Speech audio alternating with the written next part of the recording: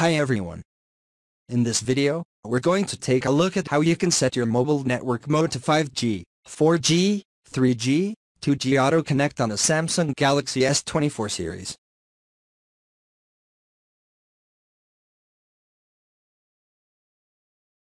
On home screen, swipe down at the top to open up Quick Settings panel, and then tap on the settings icon.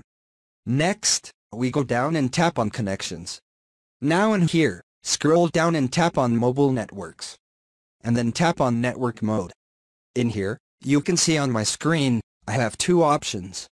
I can turn on between 5G, 4G, 3G, 2G, or I can select just the 4G, 3G, 2G. I will not be able to individually select the different network mode, such as 3G or 2G. So if I want to turn off 5G, I would select the second option.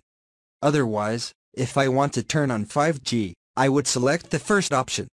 And that's it. Thank you for watching this video. Please subscribe to my channel for more videos.